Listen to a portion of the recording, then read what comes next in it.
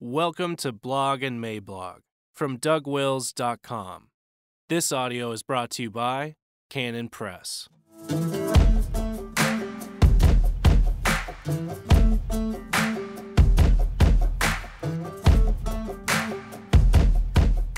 Preeminently Stampedable, Wednesday, November 20th, 2019, by Douglas Wilson. Introduction. The inimitable Iowa Hawk recently tweeted this: "Campuses today are a theatrical mashup of 1984 and Lord of the Flies, performed by people who don't understand these references."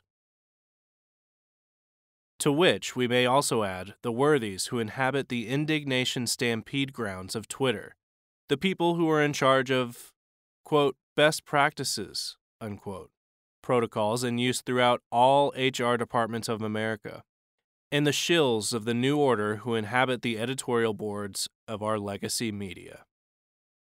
Now, my purpose here is not really so much critique the content of these contemporary moralistic stampedes, although their content is usually wicked and or silly in equal measure, and thus quite deserving of anything we might throw at them. Rather, my point lies elsewhere, although I do grant that I might get a jab or two in with regard to the content along the way. But no, my larger purpose is simply to point out that they are in fact stampedes, that mankind in the first quarter of the 21st century remains a herd animal, and that the free-thinking and liberated of today are wearing so many chains that they clank when they walk.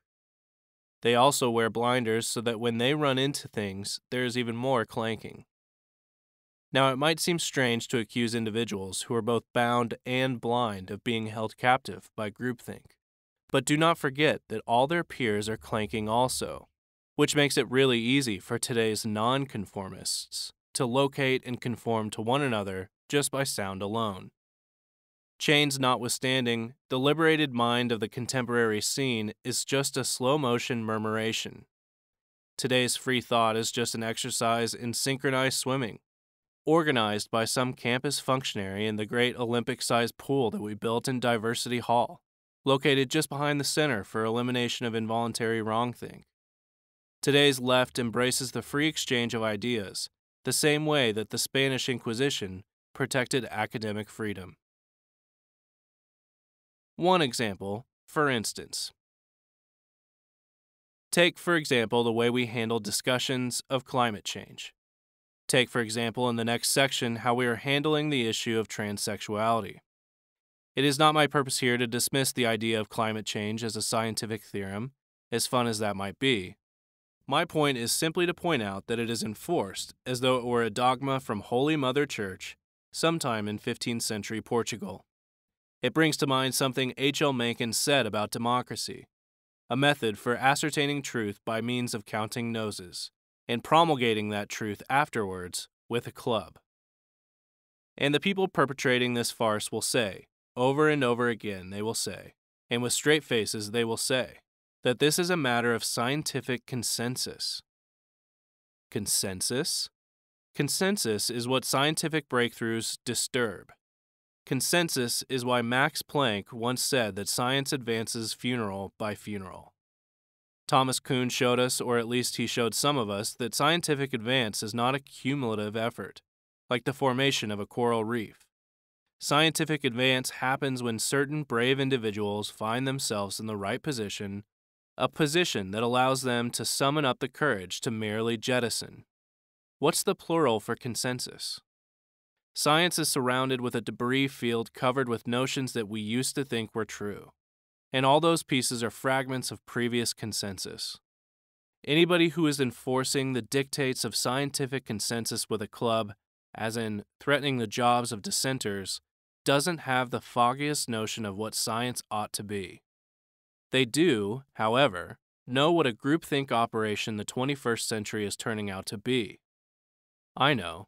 Let's call them climate deniers, thus lump them in with Holocaust deniers. Another example, for instance. Nor is it my purpose to point out that a man cannot become female by the simple expedient of declaring himself to be a female. which, incidentally, he can't. No. My purpose here is to point out that just a few short years ago, virtually everybody agreed with that, agreeing with what is still my current position. So I missed a couple memos. Sue me.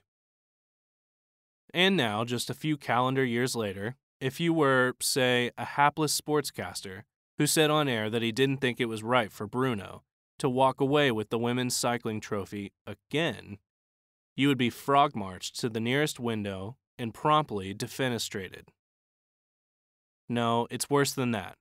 Suppose the sportscaster in question had read all the HR memos, and he had kept current, and let us say that he was a true conformist, with the backbone of a freshly baked maple bar right out of the oven, and consequently he had dutifully checked all the appropriate boxes.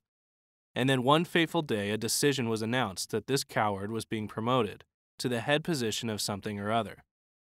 All it would take for that promotion to fly away with the whistling wind would be for some enterprising soul to dig up some old tweets from his 10 years before, condemning the Bruno of that day.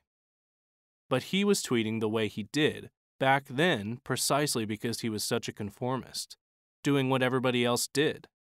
Guys, it was okay back then. That would not matter. Our sportscaster would be made to beg and crawl and grovel and apologize and to thank his persecutors for his upcoming and richly deserved defenestration, asking them to ensure, please, that he land on his head.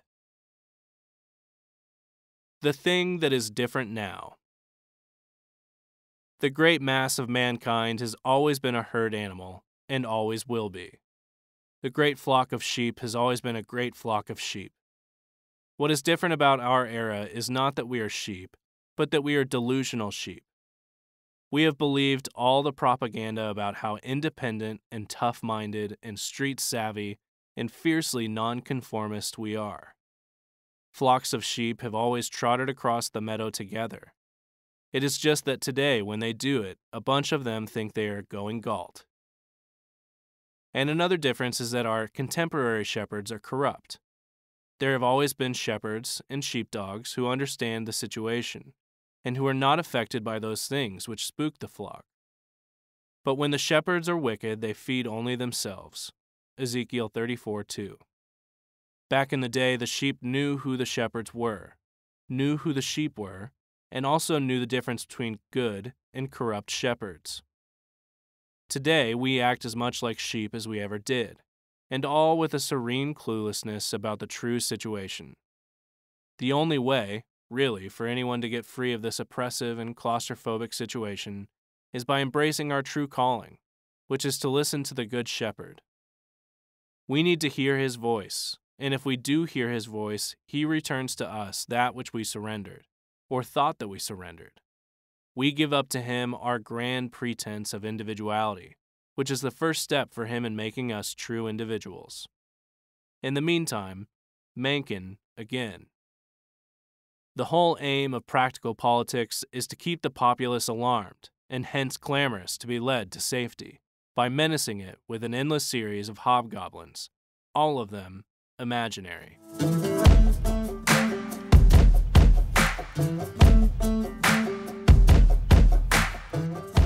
For more books and audio from Douglas Wilson, please visit us at canonpress.com.